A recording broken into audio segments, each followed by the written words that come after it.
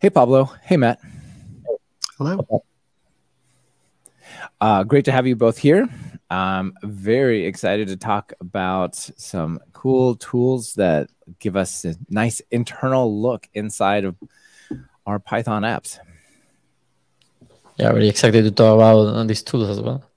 Yeah, it sounds like you've been working on them for a couple of years, you two, and especially you, Pablo, and it's going to be great. So that's looking at sort of debugging Python apps and even Python apps that have crashed, which is really, really fantastic.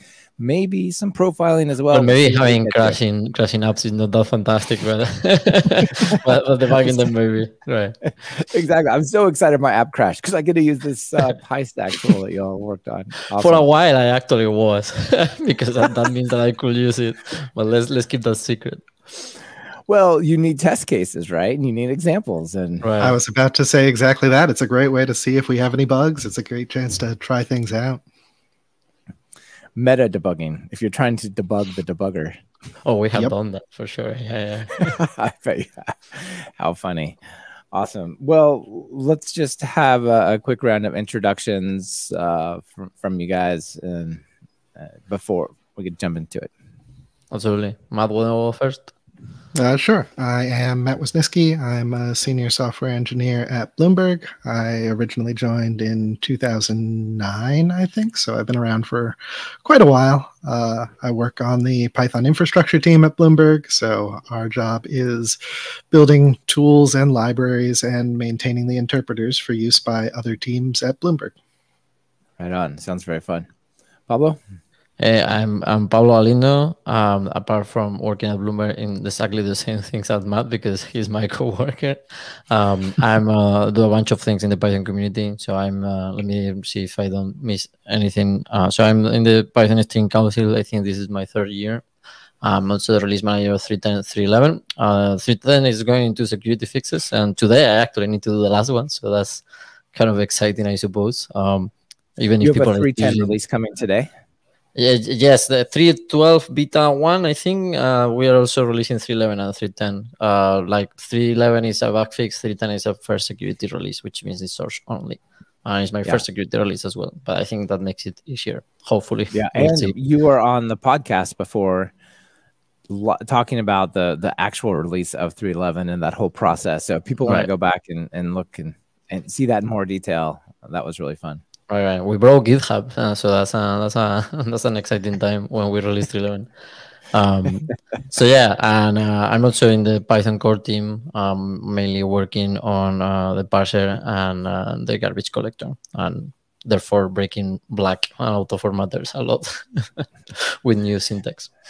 Yeah, and faster CPython. You can't forget faster CPython. Right. Sorry, and I'm collaborating with the faster CPython team as well. Yes. Sorry, you see, I always forget something. And as far as community stuff goes, I'd be remiss if I didn't mention that I am a moderator on the Python Discord too. So if anyone is not a member of Python Discord, they should join. It's a cool place to hang out. Awesome. Yeah, we'll put a link to that in the show notes as well, so people can check that out. So you all are busy, is what I hear you saying. Yeah, certainly. Yes. Absolutely. All right, excellent. Well, let's maybe set the stage for talking about PyStack here. And the first thing I want to talk about is just, well, hold on. I do want to point out, like you said, you both work on the infrastructure team at Bloomberg. I'm not sure people fully appreciate how much Python is happening at Bloomberg. So maybe we should just give like a big picture, because it's germane to this conversation, like PyStack and other tools like Memory, which we may get a chance to talk about if we have time. Those are coming out of supporting this large community. And I got a sense of how big Python is at Bloomberg when there were 60 engineers from Bloomberg at PyCon, and everybody's booth duty and was measured in minutes. Right, and they didn't copy paste the same engineer 60 times. Yeah, it's quite wild. So I can start if you want. So it's very interesting actually that you point this out, because Bloomberg, being a very old company, you know, when people talk about legacy and it's like, oh, we have legacy because we have this Python 2.7 script. Yeah. Well, just you should see what a company started in the 70s can do about that. But it used to be a C++ house, and when I started, actually the main language were C++ and JavaScript for the front end in Bloomberg terminal. And now we are actually, I think if I'm not mistaken, Matt can correct me, but I think we can say proudly that now we are a Python house, because I think we just surpassed for the first time the amount of lines of Python compared with C++. And if that is not true, it's mostly there, which is quite exciting. At the point where I joined the company, we had onboarding training for juniors that included a Fortran for C programmers section. And at this point, we have a C++ for Python programmer section instead. So that's how much it's changed over the last decade or so. Wow. That's incredible. Does that mean that C++ is now legacy? We'll see. Who said that? Certainly not me. The steering council member says that. But okay, so yeah, but this is an interesting, and this kind of goes into the tool itself. I think this is an interesting scenario, because that C++ didn't went away, like among other things, is because it's not legacy. Like Python is not the fastest language on the planet, although we are trying to make it fast, but certainly we are not trying to make it compete with C++. So that C++ is both there and needed, because that you cannot just do everything in Python, for sure. So the situation that we have at Bloomberg, which is served by many other big companies and finance companies as well, is that we have a lot of C++ under that Python. So C++ by itself, but let's talk about the actual part that is interesting for Python. So you can write a lot of pure Python scripts, right? But what most people at our company does is that it writes some Python, and 99% of the time it ends reaching some C++ underneath. And this is not just because they are using NumPy or Pandas or any of these compiled very common scenarios as well, but also because they are using Bloomberg code underneath, which just happens to be written in C++.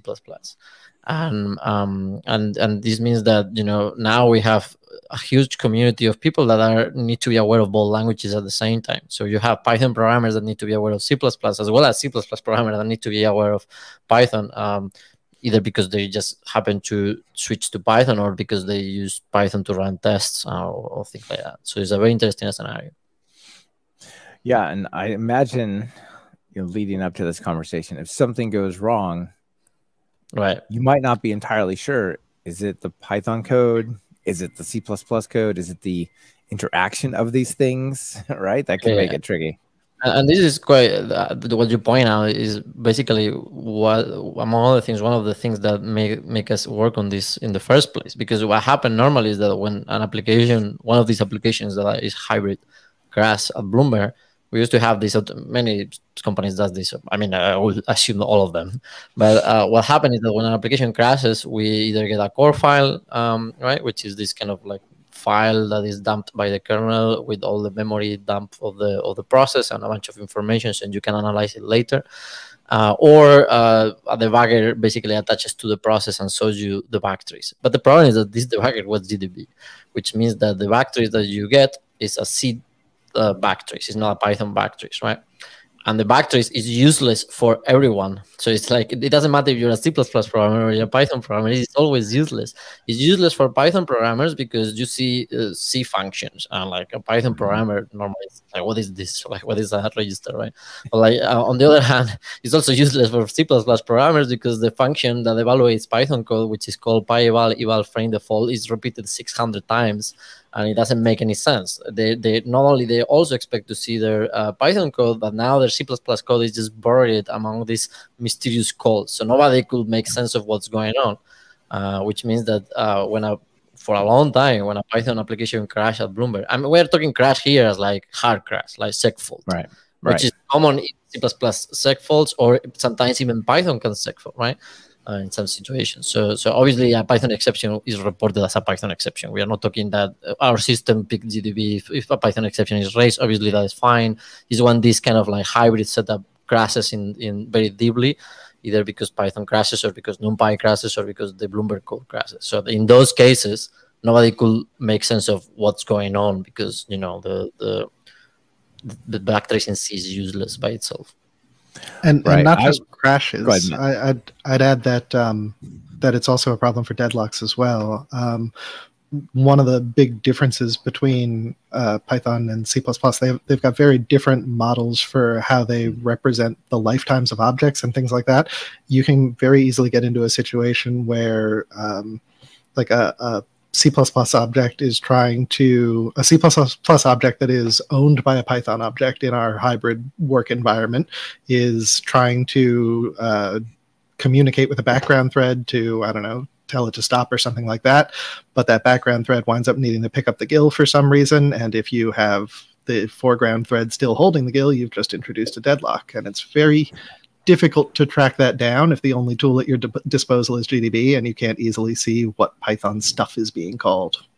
Exactly. Yeah, and Python, C++ multi-threading is like critical sections and locks, and like it's really explicit. You enter a lock, you exit a lock, and Python has that as well. But in addition, it just has this implicit GIL that you're talking about, right? And that throws a whole nother layer of potential deadlocks in there that I imagine is pretty tricky. And some of them are not only difficult to spot, but it's very difficult to reason about, just because most of these things are implicit. So difficult, actually, that even if you go to some popular tools in the wild, they don't handle all the edge cases, because it's quite hardcore. Like the fact that you can just request the GIL in the middle of, like, for instance, we are not going, I don't know if we will end talking about memory profilers here, but most memory profilers that are measuring like native allocations in Python and C++, they need to see the Python stack somehow. Like when an allocation is made, you say, oh, give me some memory. You need to say, who called this function? And then you need to see both the C sometimes, or you only care about Python, you just need to say, okay, what is the Python stack trace, right? Like an exception, but like, who called this function? And for that, you need the GIL. So you need to say, give me the GIL, and then I will print the stack. But like sometimes, one of the situations that Matt is describing will introduce a deadlock. It's very, very rare situations, but it's the kind of situations that will involve threads and, like, specific things. But which means that it will happen very, very rarely, but it will happen, or it can happen. So it's both going to be rare to debug, because it's this person who is going to appear when the moon is high, and on Wednesdays is going to say, well, only in these cases the deadlocks. And it's going to be very difficult to fix as well, because now you cannot just have the GIL, so you need a complete redesign sometimes. So it can be very challenging to fix, to find, and to debug as well. Yeah, those situations are so tricky. That they often get the term Heisenbugs to indicate the quantum mechanical uncertainty, right? Like, it could be in some state, but if you measure it, then it's in a different state, right? It's kind of, how do you actually track these down? And they happen in a lot of times in production, but only under heavy load after like 12 hours. So how do you use normal debugging techniques to step through that? All these things are really, really tricky. But it sounds like also, right. They are very also interesting as well. We can certainly discuss exactly what you just said, because it's spot on. And one of the reasons here is that, as you mentioned, the moment you touch a debugger, because the debugging process normally slows down the code, means that reproducing the deadlock may be harder. So sometimes the only way to properly debug this thing is letting it crash without the debugger, producing a core file, and then analyzing the core file. But because the core file is dead, I mean, it's just basically a dump. You cannot call functions now. Then GDB can be useless if you don't know how to use like certain tools. So PyStack actually is very useful here as well, because you can kind of reproduce the deadlock at full speed, generating a core or letting it crash, and then use PyStack. But we can talk about that later. Or maybe you don't know that you're trying to reproduce a deadlock, and right, it just happens, well, right? And you're like, it won't respond, but the CPU load on the server is 0. That right. Right. Yeah, that sort of, is it waiting for something, or is it ever going to respond, or you just don't know what it's doing yet? Right. Yeah, exactly. And logging will help a little bit, but not. You got to have some pretty intense logging to get that level of what's going on, and usually that you don't want that in production either. Right. So let's start a conversation about just the spectrum of what the options are out there, Pablo. Now, you mentioned GDB, but I guess on one side of the spectrum, we have PyCharm and VS Code and friends where you press F5 or you press the little debug thing and you step through your code. And that's helpful when you're actually developing your application. But you're talking about running in production or running applications or applications that have crashed, and here's a core file. Those are not exactly the same situation, are they?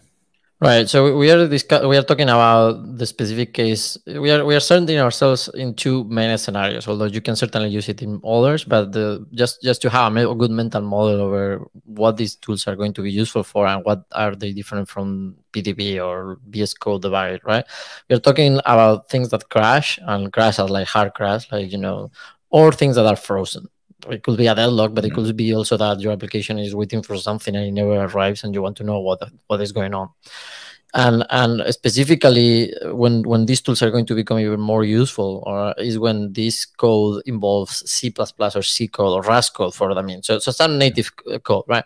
And the reason this is going to be more useful is because PDB or VS Code debugger or PyCharm normally attach Python debuggers, which means that these debuggers only know about the Python world. And that normally is insufficient because you want to see both worlds at the same time. And this is going to become very critical. You don't want to be one world and the other separately. You want some tool that understands both worlds at the same time and can show you what really is happening and how these worlds are, like you're entering one world, leaving it, but then you're entering again or something like that. So right. that is what we are. Code, a Python profiler won't see the steps happening below instance, that, right? At Bloomberg, a Python profiler will tell you that the application, if it's, let's say, it's frozen, and then you say you use VS Code, it's going to tell you that it's frozen on run, a function called run, and then there's 600 layers of C++ underneath. Which ones you don't know? Or like, for instance, if you say, let's say for mysterious reasons that NumPy has a bug or something, right? And then you're adding 2 NumPy arrays, and it's telling you that the addition of the NumPy arrays is what is being frozen, but you don't know what is happening underneath. And then with you want to see what's happening on the NumPy C++ code, or the SciPy code, or the TensorFlow code, or there is countless examples of like heavy C++ or compile code underneath. Like for instance, Pydantic these days is running on Rust, which means that if something goes wrong there, or it just crashes or is freezing or whatever, you're going to not see it either, right? So those we are talking about those cases. Right. We've seen deadlocks on the GC del of a object that's defined in an extension module, and when that happens, all the Python debugger is going to tell you is absolutely nothing. It doesn't see the call into the tpdel method. It doesn't see all it shows you is that there is a variable that's going out of scope or being reassigned or something like that on the last Python line that was run, and anything happening under that is just totally opaque to it. Right.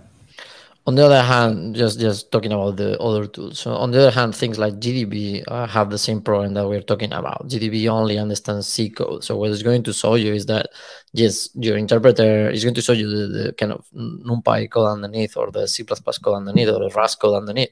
But it's not going to show you the Python code, so you don't know what we'll call that. So this is the other side of the coin. You're going to see a lot of C action happening. But how I reach this C, we don't know.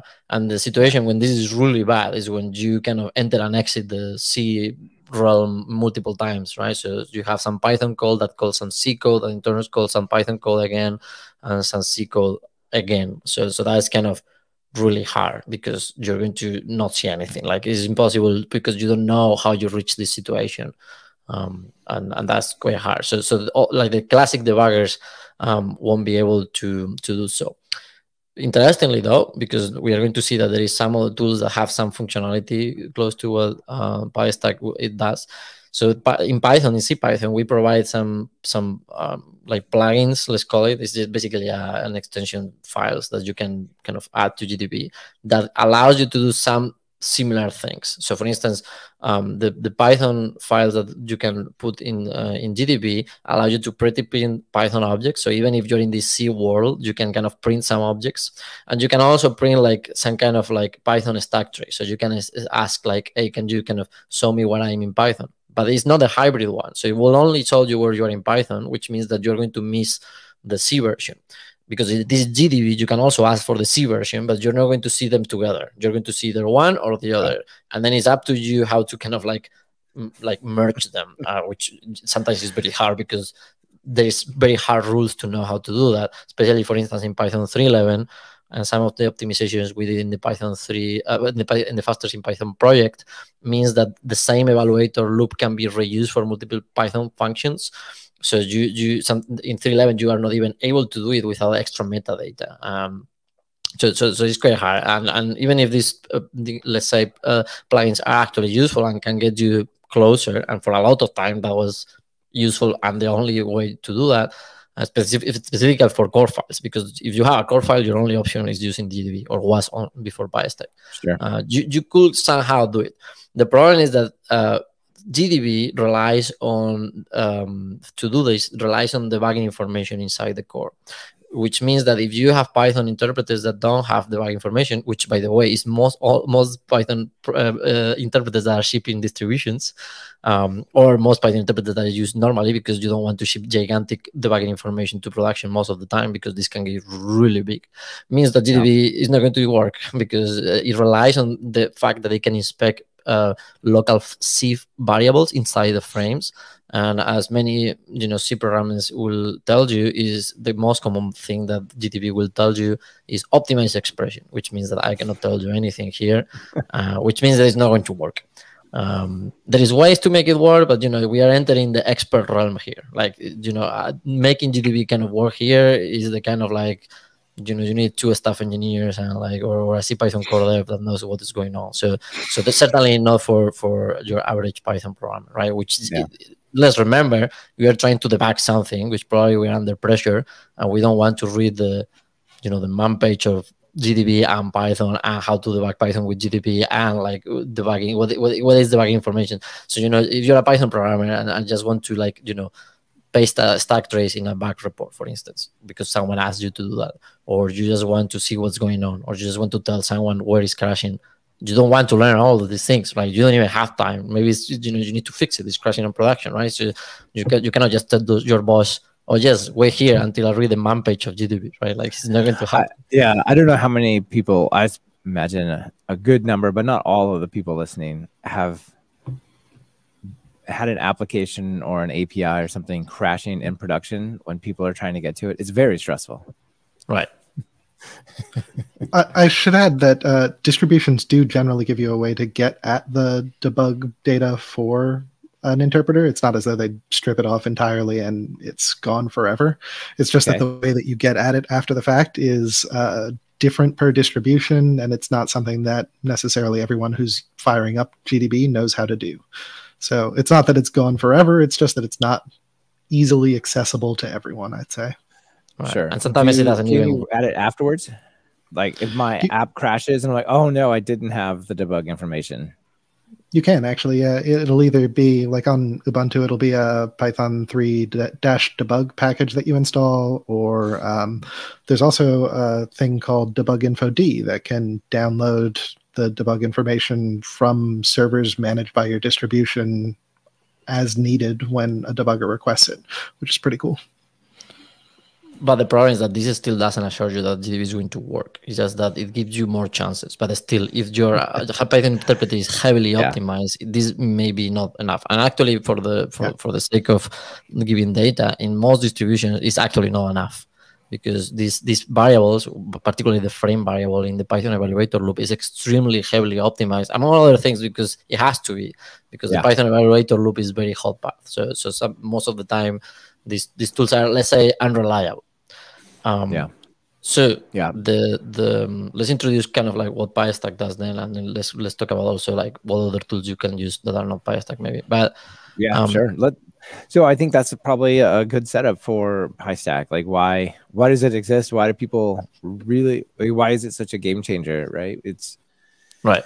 It understands both of these worlds in a really nice way. Tell us about it. Exactly. So the short version, because and this is quite funny, because like when we were at PyCon, we were presenting both projects that we maintain here, PyStack and Memory. And Memory everybody knew, but PyStack was the new one. and a lot of people didn't kind of catch exactly what it does, and it's actually easier to explain than the profiler, which I think is quite funny that was the other way. So the PyStack, what it does is very simple.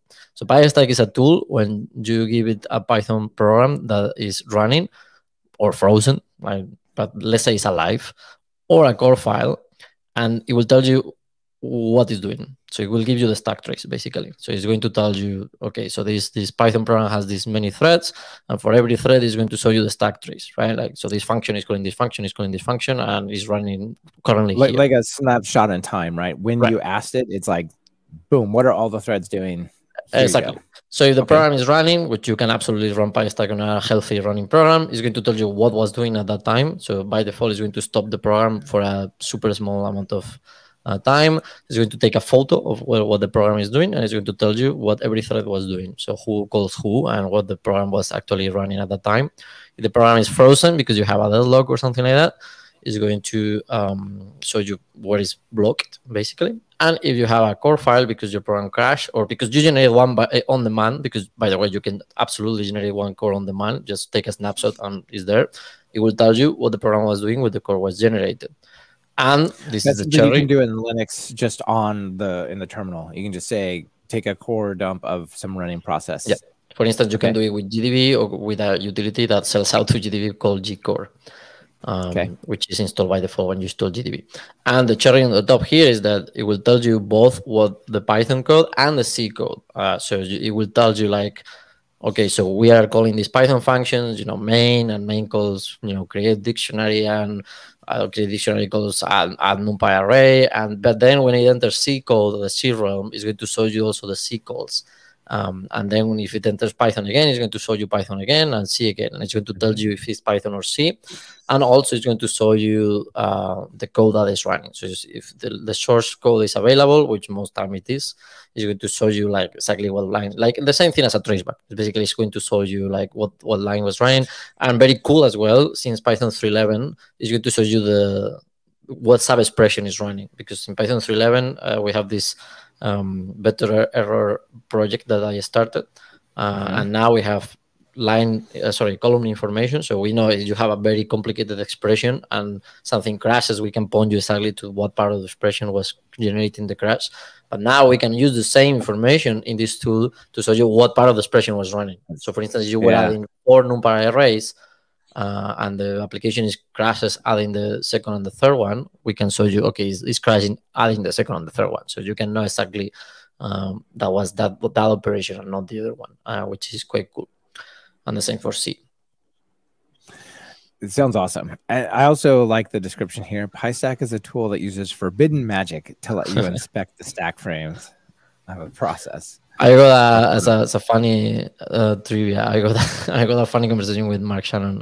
We work together on the 530 Python project because we say here nasty C Python internals, which mostly so we went into what is a nasty C Python internal because we both do those nasty C Python internals. But I think nobody really enjoys internal C Python, not even core devs. So there you go. Well, and I imagine that you're making your life harder with 3.11, all of you. Yeah. I mean, this is kind of weird because I'm making my own job harder every single time. So I work on Python, I'm happy, and then I'm sad because I just make my own life harder on the other side of the pool, right? This is a project that would be much, much harder to maintain if Pablo wasn't around to help on it. Because, in order to keep this forbidden magic working, we do need to keep up with changes to the interpreter. And it's a place where if we didn't have core devs telling us what changed in the interpreter, it would be very hard to keep up with those changes and figure out just what has changed. Especially since the faster CPython stuff is kicked into gear. Right. One thing here, which is also quite interesting, is that we are not the only people to enjoy this forbidden magic. We have a coven, let's say. This forbidden magic is shared in one way or the other with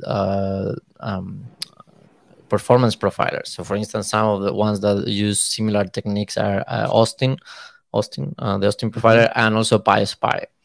And it's quite interesting because there is a different, like both tools can actually do something similar. So both PyStack and Austin can kind of take a snapshot and show you what the application is doing. At the time of this podcast, they can do it for a live process. They cannot do it for a core file. Okay. So if you have a core file, you are out of luck. You can only use PyStack. If you have a live process, you can use PyStack, but you can also use PySpy or Austin. Both can do that. The main difference here, even if we share functionality, is that we are not a profiler.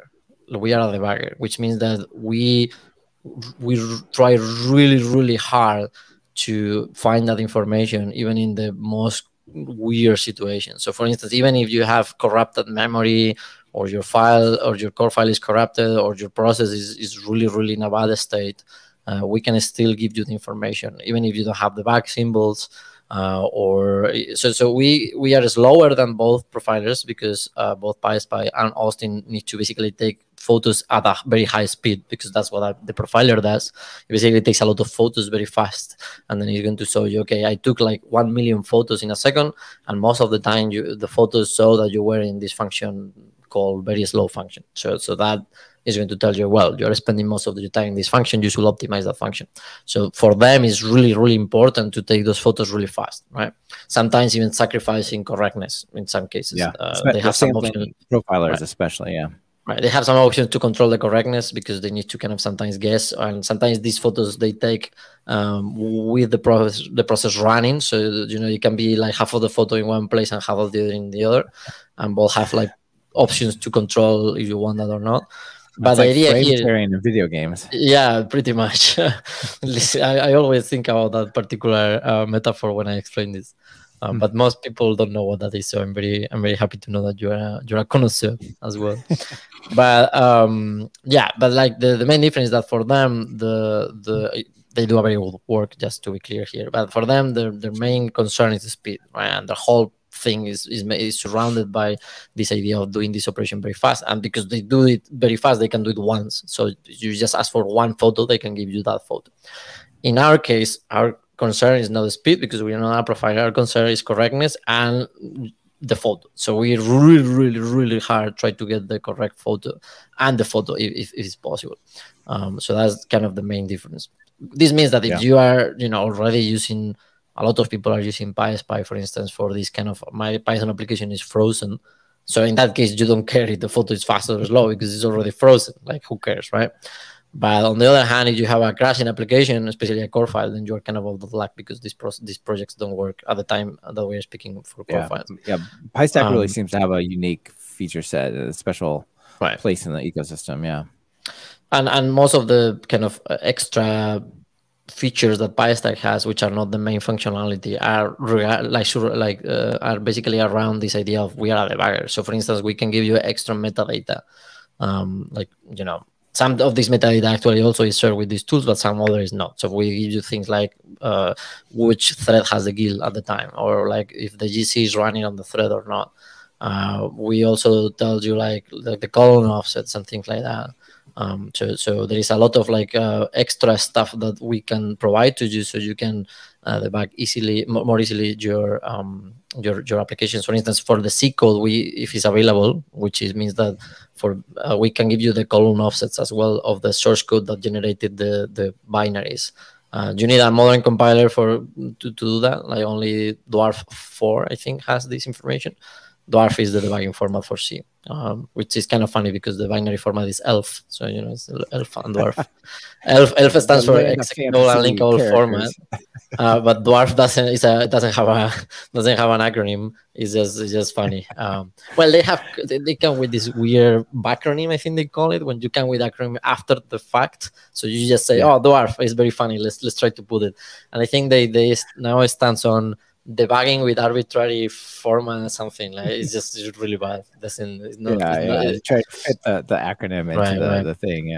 Right, but the idea is the service, and we'll see where it goes from there. Exactly, yeah, literally.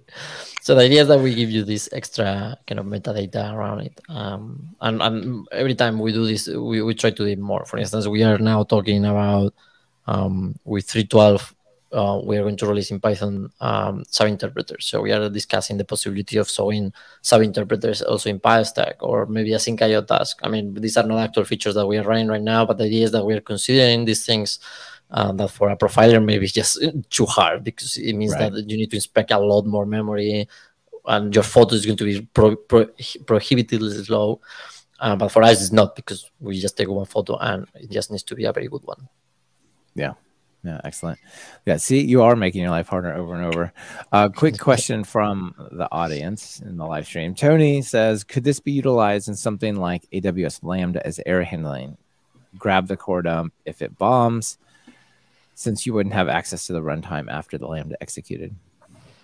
Yeah, I mean, I wouldn't. It's not the as a as a compiler engineer, I would say I don't know anything about AWS, so I don't know if it's the best way to do it. But yeah, absolutely, this is something that you can do. If you generate a core file, then PyStack can absolutely handle your core file.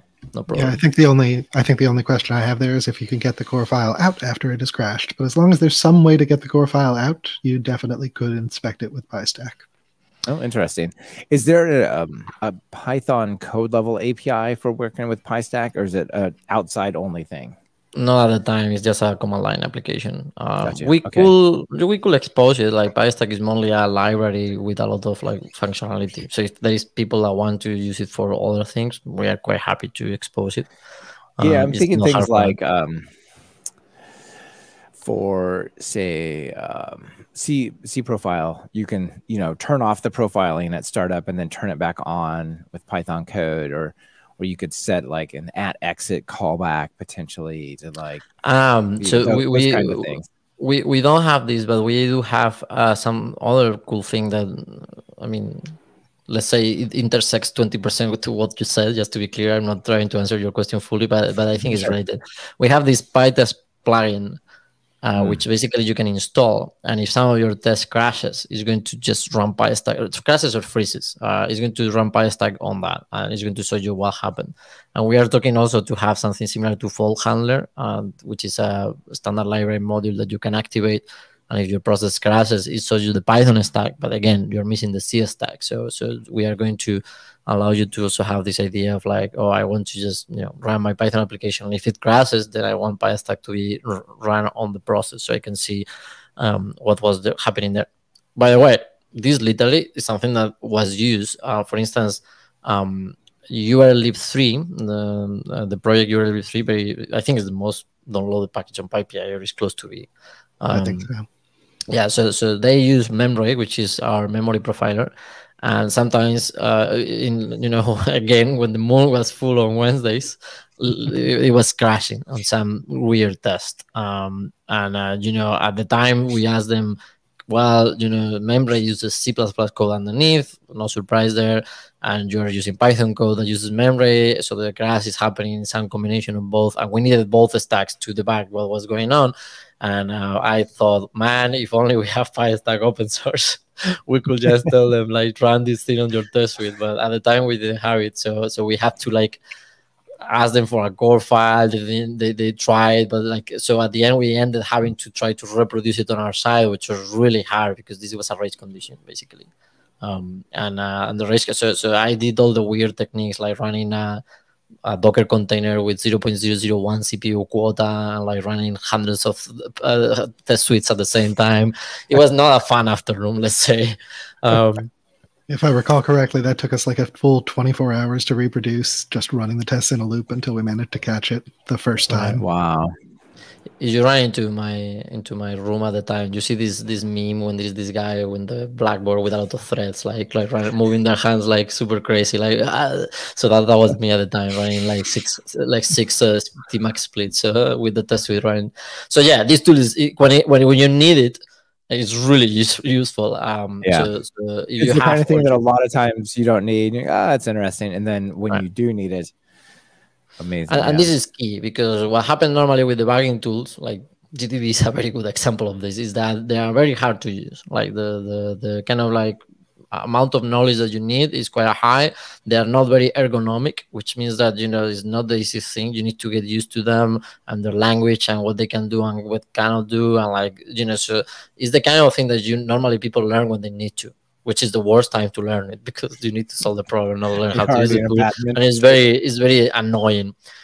So where we are trying to do quite a lot, both on PyStack, but also on our memory profiler memory, is to offer a really good UX around these tools. So that's where we are offering the PyTest plugin and thinking about doing this fault handler thing, because it's not just like, you know, the tool itself that you can execute, but also like we want you to not have to think about it. So you don't, it's not the tool to reach, it's the tool that is backing you up. So you set it once, you forget about the fact that it exists, and when something happens, you are really happy that you set that thing up.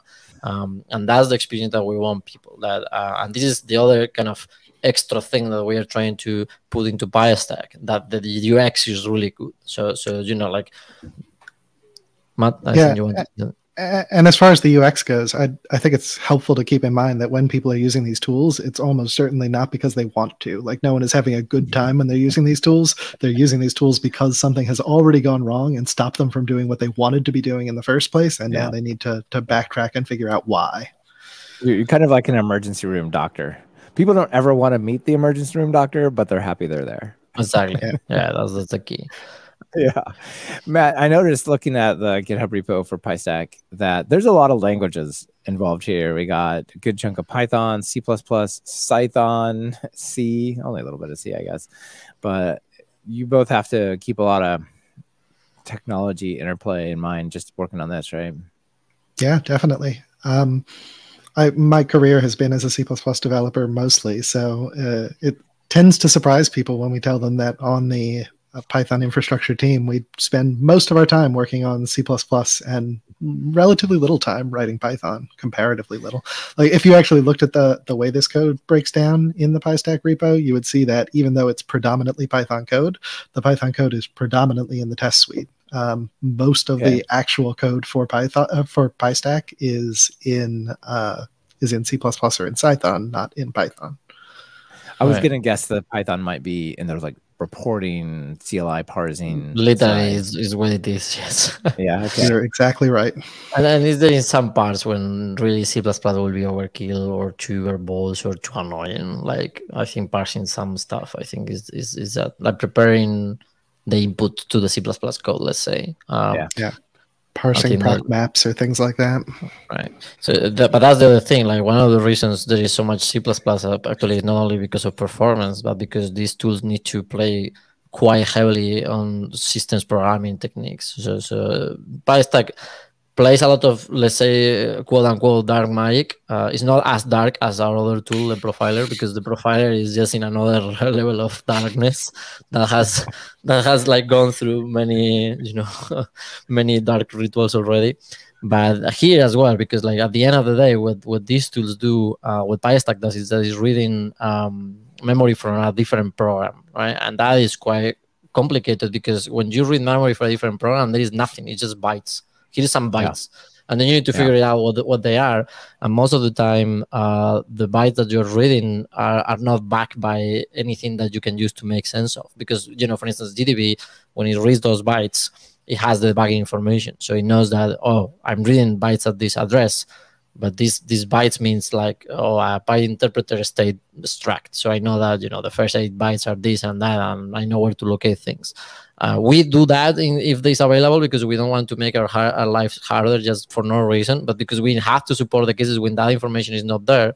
We employ these extra techniques that are trying to make sense of those bytes without knowing what they are. So there is like a bunch of heuristics and checks the heuristics, and this can get like quite hardcore because, like, I think at some point we had like 4 levels of checks just because of one heuristic. You know, the kind of thing when you say, well, there is no way in the world if these things are true is not what I'm searching for. Well, I will tell you, yes, that it will happen. We have seen those when, like, I remember that we were having this discussion. We have 4 checks for something. Basically, we are reading some bytes and we are making sense of some pointers. And if a bunch of conditions are true, we are sure that we have located some important piece of information, the interpreter state, I think, or the thread state, whatever it is. And Matt was saying, well, but, you know, there is this case when these things can be true and it's still not it because, you know, it just happens to have these properties. And I said, okay, let me calculate mathematically the probability of that happening. And it was 0.001%, right? And then we said, cool, never happening. I think it was 3 months until it happened. So you know, like, Yes, we need to take care a lot of these things to ensure that a lot of edge cases. I'm starting to understand the black magic reference here. So that's part of it. The other part is just like all the shenanigans with, like, stopping the process, making sense of CPython, trying to extract information from CPython in ways that CPython is not prepared to. So you need to know a lot about everything, a lot about systems programming, so how to read memory from processes, how to stop processes. And also these tools, this is quite important to mention as well. These tools are opposed to GDB, because when you attach GDB to a project, GDB can do whatever you want. It can either inject code into the process, it can call things in the process. So many teams have GDB forbidden in production, because attaching GDB can do arbitrary things, right? So you don't want that a lot of the time, especially if you are under compliance or you have like secret support. Right. If you're in a banking industry, say, or something like that, and you try to catch a problem and it changes how it makes decisions, that might not be awesome. And GDB can make your application crash. Like, you can absolutely do that, because it can inject code. And it's like, you see, like, I invite everyone interested on, like, try to learn how GDB calls functions in your process. So you attach GDB, you can call a function in the process. Just learn how that is done, and you're going to cry. And if you want to cry even more because you say, well, man, I still have some tears in my eyes and like it's not enough, just learn how LLDB does it. Like, this is the other debugger, like from LLVM, because that is just bananas. That is just another level of craziness. So these tools are very powerful, but are also a bit dangerous. So the other thing that we really put a lot of effort in is that these tools just read memory. That they don't modify the process at all. The only thing they do is stop it, which is always a safe operation. And then they restart the process. That's all. And you can also choose not to stop it if you don't want to, because, for instance, you have some super performance applications, so PyStack can still take snapshots with the process running if you really need to, sacrificing obviously that the photo may be a bit blurry, let's say. Most of the time it won't be, but like, it can be. But you can also ask for that. But the idea is that these are safe to use on running processes, because we don't touch the memory at all. We just read it. I will say, you say that stopping a process is always safe. That's not necessarily true. It does change the behavior of syscalls that are in the middle of happening. They'll get a they get a e-enter. Yeah, they'll get an e-enter, and that can change the behavior of the program. What's supposed to happen is that the program detects that the syscall has been interrupted and retries it, but not all of them do that all the time, because it's C and your error handling is all manual. It's very easy to miss a place where you needed to retry something. So, well, CPython does it, so it's kind of, unless you have like your custom code, most of the time it's safe to do. That's true. But this can happen also. You send signals to your process. So, for instance, you have any process, and then it just happens to send a signal, or someone interrupts the process, like, for instance, because you have it under a scheduler, or you're using some very old kernel, for instance, that sends 6 stop, or you're running it in a cluster when it can put you in the freeze C group, you will get the same situation. And you will see, for instance, in CPython all the time, this loop that just checks if for instance, you're reading bytes, and then your read call finishes. And then you normally assume, well, it has finished because I have read all the bytes that I wanted. Well, it may be not true, because you may have been interrupted. So you need to try again. Sure. And at a higher level, it could be, I was calling an API and it didn't pause, and that actually caused it to time out. Right. Or something like that, right? Or a database connection reset, right, or something weird at that level.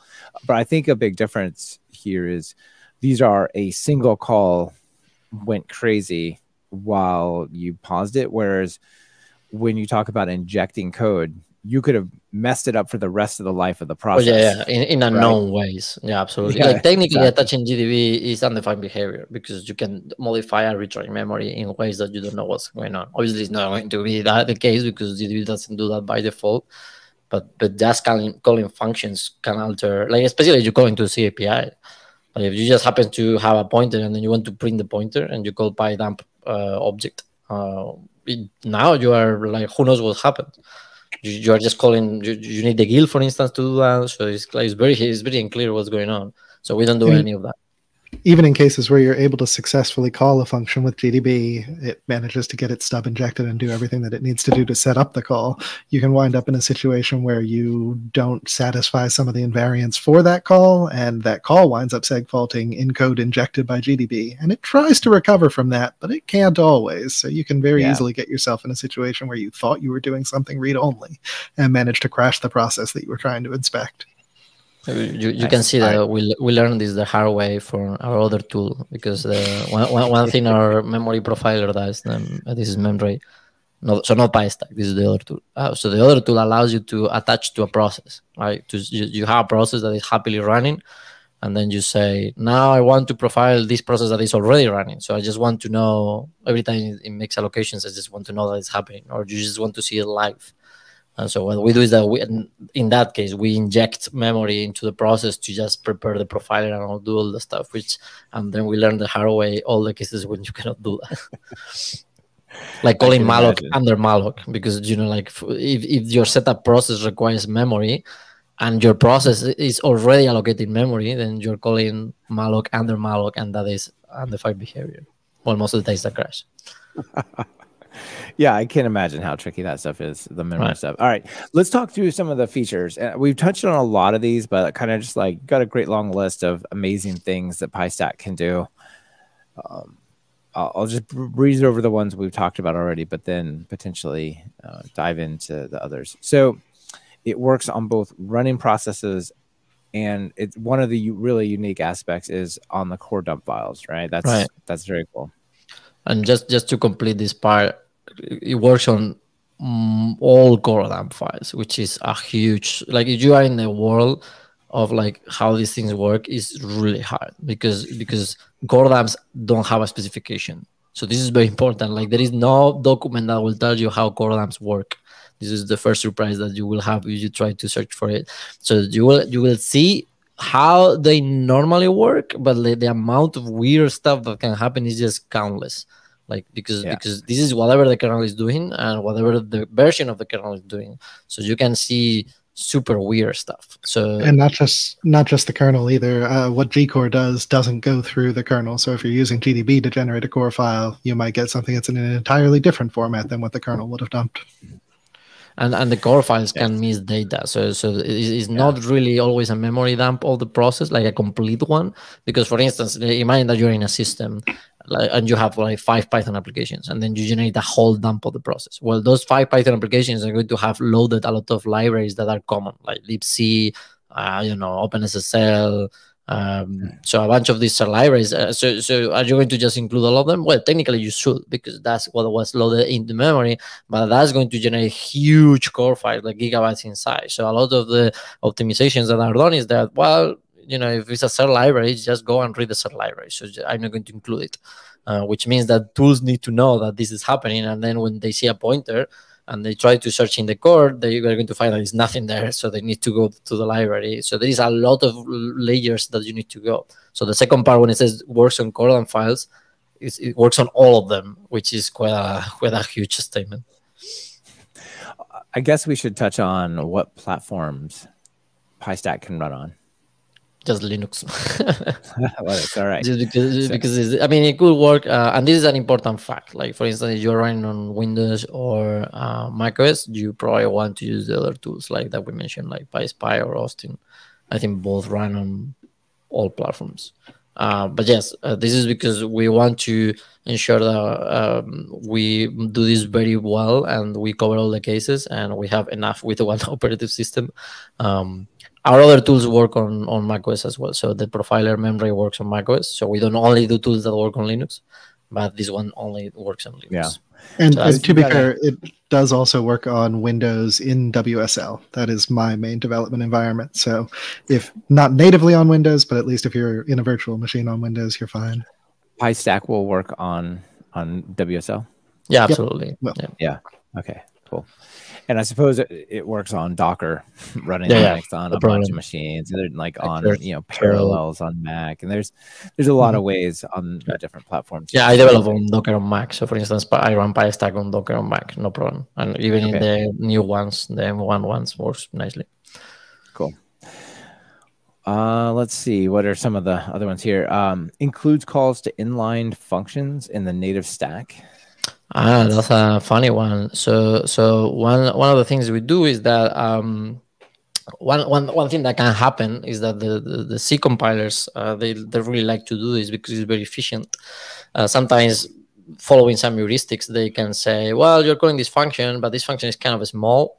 So generating all the assembly code to prepare the call and finalize the call plus all the locals and the stack and whatnot is kind of very expensive. So what they do basically is copy paste the code in the caller. So and they set up everything so it works nicely. And the locals are not overwritten just because you use the name foo in both, right? So it kind of works. But the idea is that instead of calling a function, just copy paste the code. But the basically the effect that this has on the backtrace is that there is no function call, so there is no function. So when you are calling that function, it disappears. So it's like you never call it. And this can be quite confusing when you're looking at stack trace, because if you have function B that calls function C and C calls D, and the middle one is in line, you're not going to see it, and then you're going to say A calling C, and you say, well, there's no way that happens because I'm not calling C here. So this can make this kind of like back traces very confusing. Yeah. So this is in C, not in Python, right? Because Python doesn't have inlining. Exactly. Well, no, exactly. Python doesn't have inlining. That's true. We have something that we call inlining, but it's not the same thing. So I'm not going to explain that. Compiler optimization type of thing. Yeah. So there is no inlining in Python. That's correct. Let's just leave it like that. But it's in C and C++ and Rust and whatnot. So if there is debugging information, we can recover these inline calls. So which is something that, by the way, GDB can also do. But we can do it as well. So if there is enough debugging information, yes. we actually work in some cases when GDB doesn't, just because GDB tries to be very correct in some of these cases, but for whatever reason is over correct. We can actually do it most of the time. But yes, this is a feature that we do. So you have one of these inline calls, and we do more than that. So for instance, if you have like extreme debug information that you can activate by passing, for instance, you compile something with GCC, you can pass -G3, that's debug information level 3, so put everything there. We can even show you macros. So you're using macros, which the macro expands to source basically, and then that source is passed to the compiler. So there is no macro at the compiler level. The compiler is going to see the source itself because the preprocessor kind of expand the macro. But there is a technique in the debugging information that can include the fact that there was a macro there. So we can show you the macro. We can say this was a macro. So and we can pretend that that was a function call. That's quite cool. That's crazy. I didn't see that coming. Yeah. So when are we getting inlining of functions as an optimization in Python? Probably not soon. but to be honest, there is some interesting thing that are close. There is this PEP that was approved to inline list comprehensions in function calls. Yes, right. I was about to say.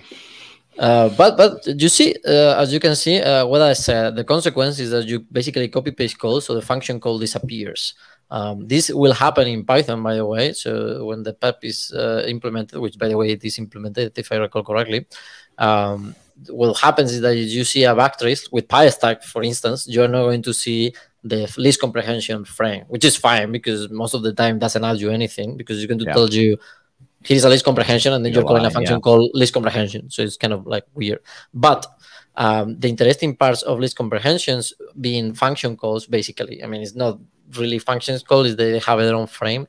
But the interesting part here, which was one big change from Python 2 to Python 3, is that variables inside the comprehensions are local to the comprehension, which means that if you have a function, a variable called x outside, and then you use a variable called x inside, and you assign to that by using the comprehension name, the one outside is not modified, right? This is maintained here, even if it's in line, because, even if it's in line, that is maintained. But there is some cases when that behavior is very, very tricky, particularly class scopes.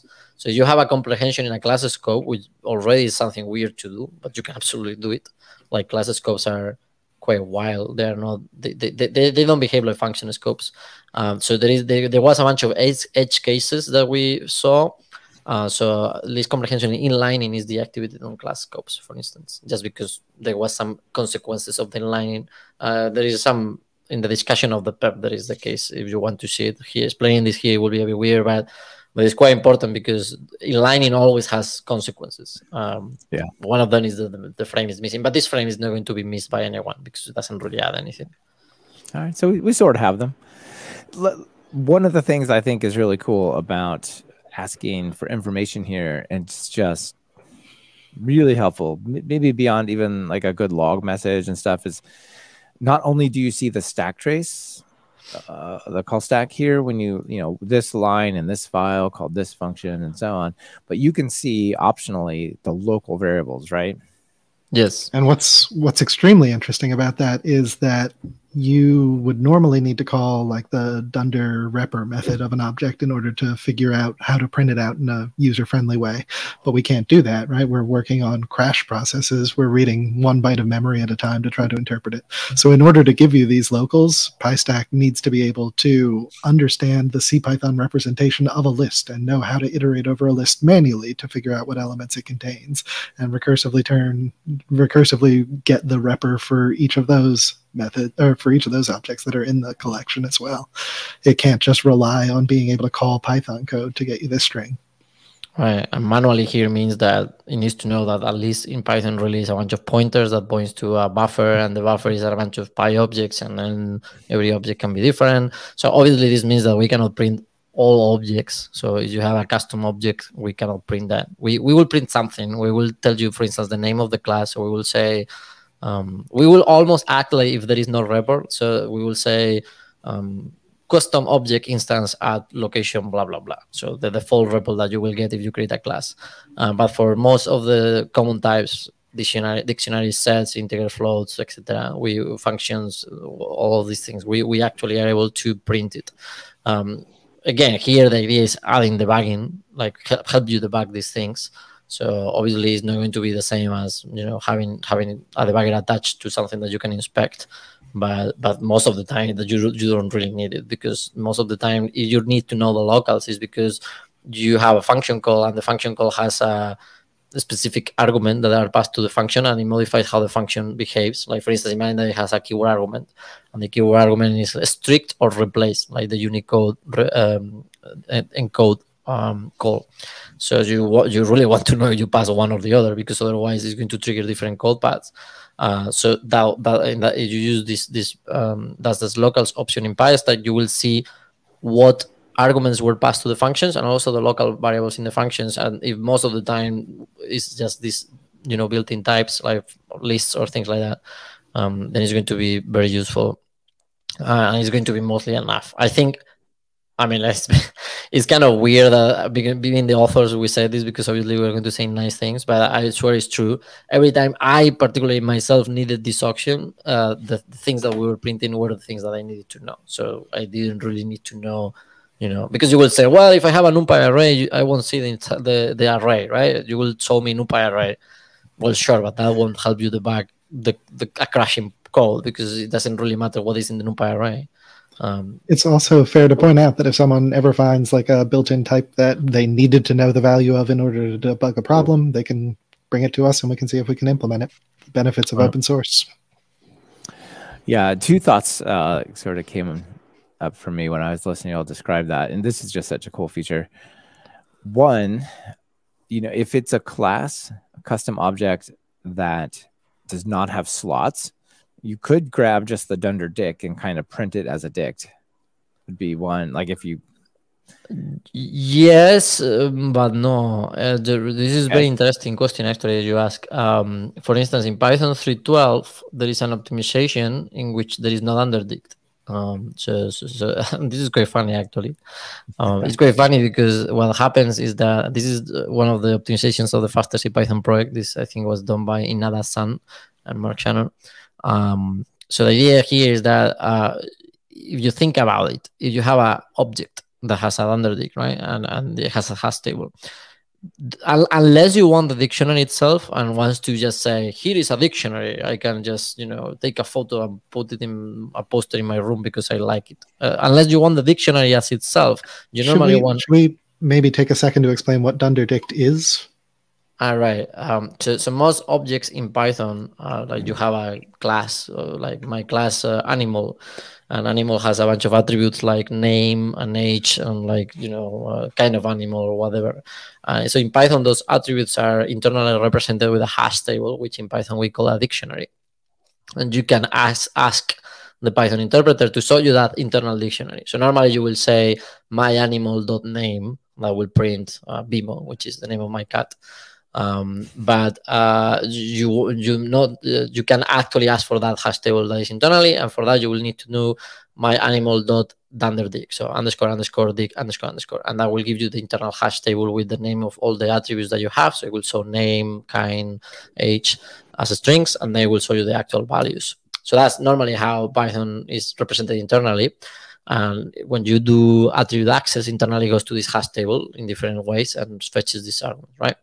But in Python 3.12, we said, well, among other things, because this optimization touches many things, really having a hash table represented with a full dictionary is a bit expensive, because if you think about it, if you access an attribute, having the full hash table is not really needed, among other things, because the hash table has a bunch of like things that allow it to work as a Python object, but you don't really enjoy those things. Like, for instance, it has a pointer to the class and it's telling you, I'm a dictionary, but you already know that it's a dictionary because that's what we put there. So having the whole full dictionary with reference counts and all that stuff as a normal Python object is expensive memory wise, but also forces you to have a bunch of indirections. And we already have a bunch of optimizations here. For instance, one of the optimizations that we had is that if you have a class, let's say animal again, most of the instances of the class, if not all, are going to have the same attributes, because normally all animals, all cats have name, age, and whatever, right? You absolutely can add new attributes. So this is something that you can, but normally you don't. So what we do is that instead of like storing the same names in the dictionary of every instance, we put those names in the class because they are going to be common. And then if you add kind of like extra attributes, we kind of add it to the dictionary after the fact. But there is already that dictionary is already weird, like in the sense that sometimes the keys are outside the dictionary just because they're shared. This is the shared key dictionary optimization. So we went a step ahead and we just eliminated the dictionary. So now what we have is the internals of the hash table, like let's say raw. So there is no Python object kind of wrapped around it. It's kind of like just raw pointers. And if you ask for that dunderDict and you say, well, I don't care about your optimization, just give me the hash table, because code that does that still needs to see the hash table. We cannot break that. So only when you ask for the dictionary, we instantiate that dictionary and then we give it to you. So before calling dunderDict was just getting a pointer and that's it. Here's the dictionary. Now calling dunderDict computes stuff, like it just creates the dictionary on the fly and gives it to you. Which means, by the way, this is a nice piece of trivia. Before, if you want to calculate the approximate, because this is always approximate, there is no full way to say how big is my Python object and everything it contains, because Python objects are a graph, and that question most of the time doesn't make sense. For instance, Python objects point to their module, and you don't want to also include the module in the size, right? Among other things. But if you want to know the size of, a custom object, you normally says size of the instance plus size of the dict. But now in Python 3.12, just by asking for the size of the dict, by doing my instance.underdict, you just make it bigger. So the real size of the object was actually smaller than what you will get. I think that sounds like a great optimization, but it does make your life harder here. The other thought that I had is, well, I mean, it's not really harder, among other things, because we know already how to print dictionaries, so that's fine. We if it's a dictionary, we print dictionaries, and if it's not a dictionary, we are already in the business of inspecting internal structures, and we know absolutely how to interpret parts of hash tables. And at the end of the day, what we have here is parts of hash tables for now. The problem here is more about like what happens if it changes in the future, because right now, for instance, it's easy, but like as we optimize more and more in the next release, it's not going to be easy. And right now we can say, well, we support this, that, and this other thing, and we means that every time a new Python version is published, we need to just go to all those things and check if they were changed, and then change our code, which is quite a lot of work. But if we support more types, it means that we need to do this thing for more things, and sometimes it's harder, right? Especially custom objects. Who knows what we find there? So we kind of like stay away from that because it's maybe a lot of work. You're already busy, like we established. All right, let me just flip through here and see if there's anything else that we would have covered. I feel like that's pretty much it. Maybe just one more shout out to the PyTest plugin and whatever else you'll think we should mention. One last thing I think is interesting here, just to highlight, which is kind of cool, is that we in both our tools, so PyStack and Debugging, and this kind of links into the conversation that we had before around the UX and how we put a lot of emphasis on UX and making these tools super easy. So, for instance, as we mentioned before, and we were talking about some of these features, and then I say, for instance, the inline, right?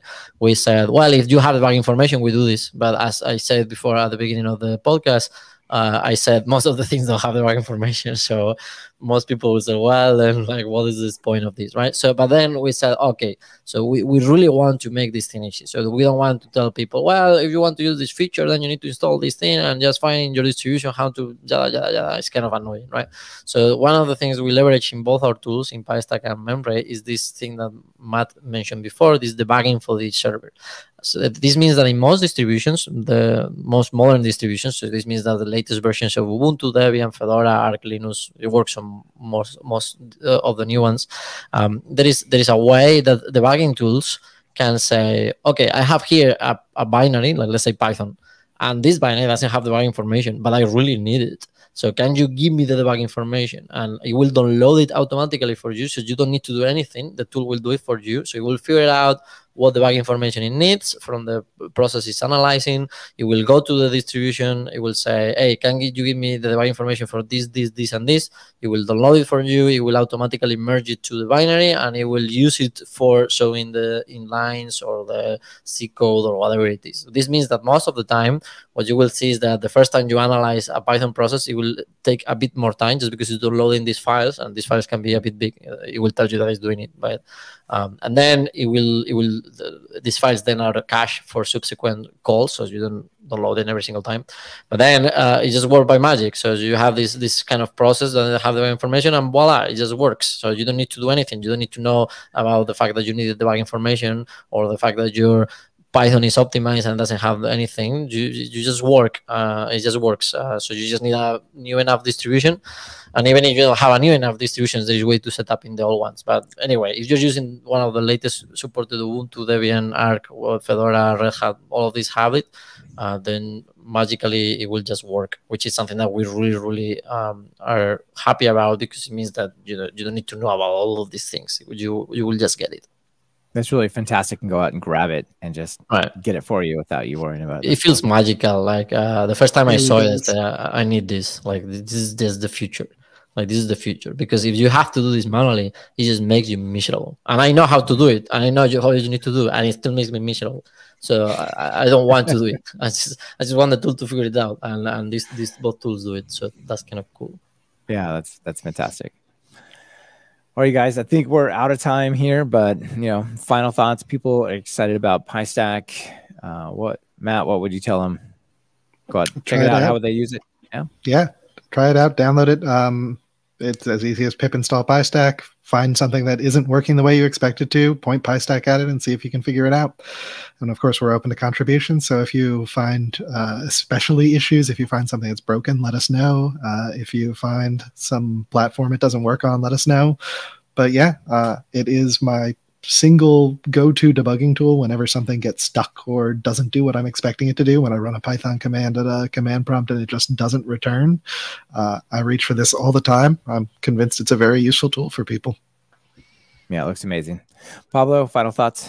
Yeah, the only thing I will add to what Matt said is that one of the things, in general, don't do only this thing for PyStack and our tools, do it for every tool that you use, is that giving, success stories. So when you use the tool in that particular challenging situation and it really works, and, you just say, wow, it just works.